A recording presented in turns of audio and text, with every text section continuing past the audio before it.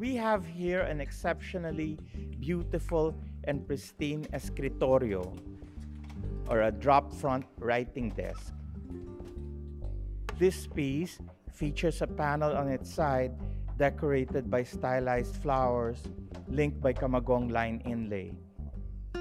It's an unusual pattern, but it speaks of the fact that it was a custom-made piece. They would install those handles so that the piece could be pushed and pulled at will. The owner would like to do his accounts first in the caída, which is the entrance hall, or sometimes he would like to do it in the privacy of his bedroom. And sometimes he would probably want to do it in his comedor, in his dining room, so that he could work even during meal times or what. So probably pulled there.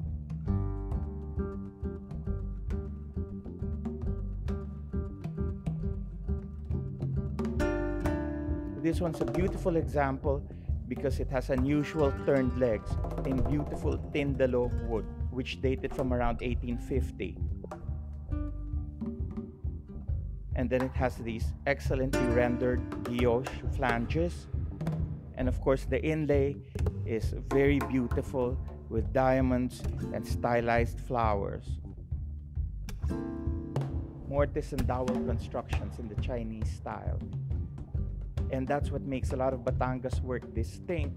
It really is a hybrid of Filipino and Chinese craftsmanship.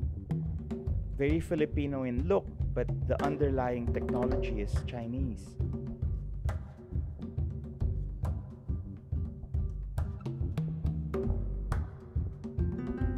We have here an early example of a baliwag-comoda. We say this is early because of the exquisite yet very restrained inlay. The two top drawers feature kamagong marquetry instead of the usual bone. Other drawers have this undulating kamagong line inlay, the usual 4 colonnettes of kamagong wood, the beautiful ribbon-like inlay on the sides of the piece. This type of inlay is only found in the better baliwag pieces, which just shows how important this piece is.